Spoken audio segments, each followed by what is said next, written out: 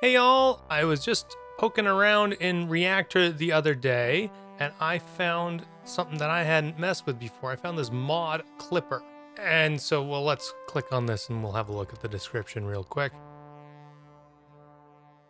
Clipping modulator. The input signal is clipped to the level of the modulation input signal. Okay, so we can run audio into this and then control how we clip it. Again, since it's a modulation input, we assume that it's going to have some sort of change over time.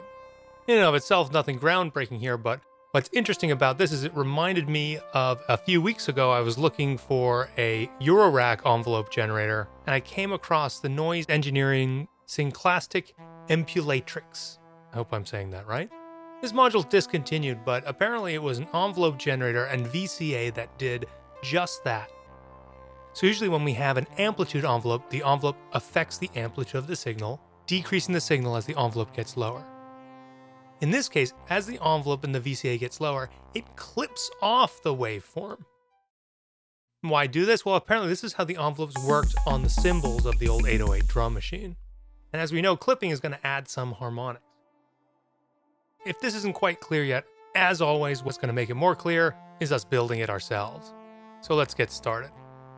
What I'm going to do is I really want to emphasize the clipping that's happening here. So let's start with a sine wave oscillator.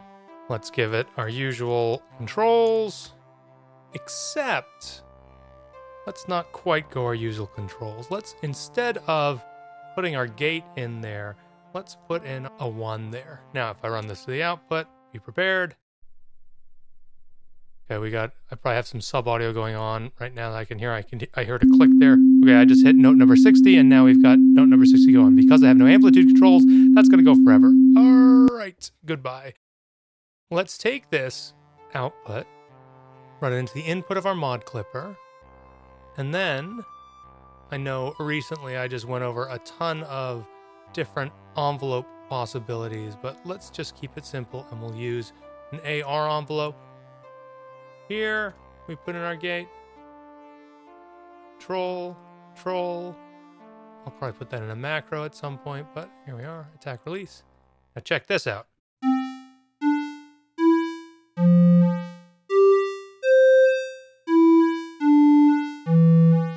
Now, you can probably hear that that doesn't quite sound like a sine wave. Let's jump over, let's add our scope, and see exactly what's happening here.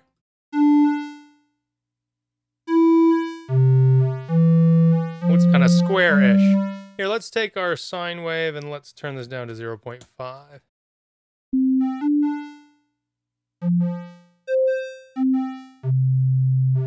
So, do you see what's happening? So as the envelope comes up, we make it real slow.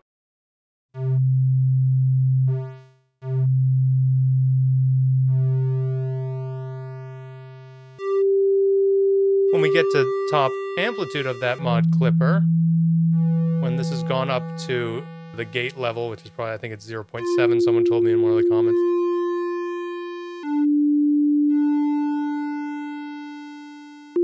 When we get to the top, it's no longer clipping.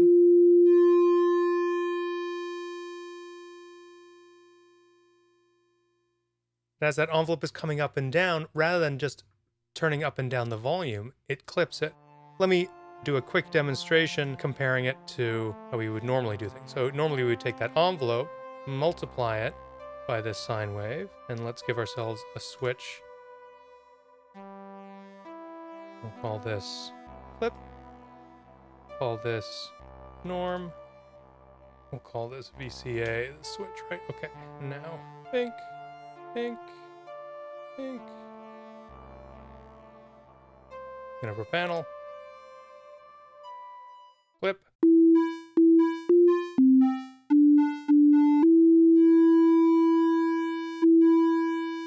And here's how it would normally function, right?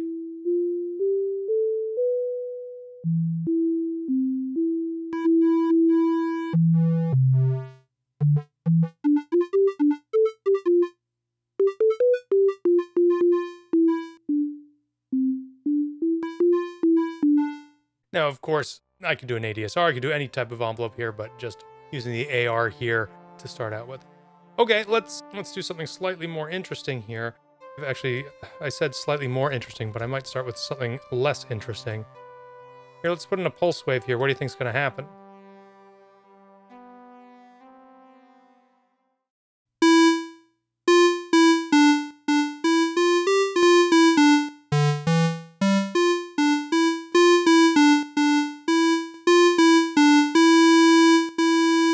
The clip one there seems to have a slightly louder amplitude. I have to think for a second about why that is, but because it's a square wave, because the waveform is already squared off at the top, this actually isn't all that interesting, okay?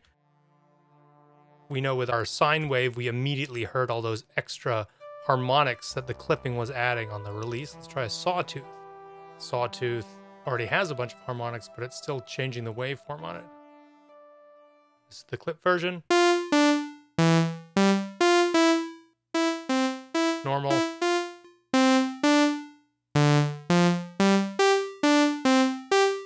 You can sort of hear that squarishness of that coming through. What that means, that squarishness means it might be, in this case, squares have the odd harmonics and sawtooths have all of the harmonics. So probably what's happening is we're losing those even harmonics as the envelope fades in and out.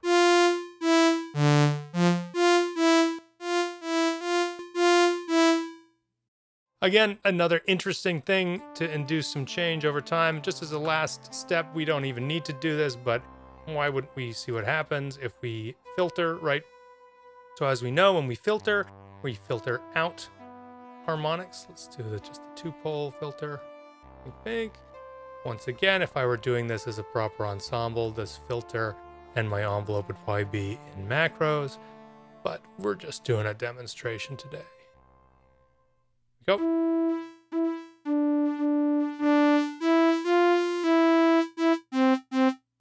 Oops, I set that up in a really silly way.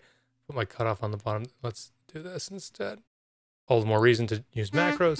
There we go. Normal.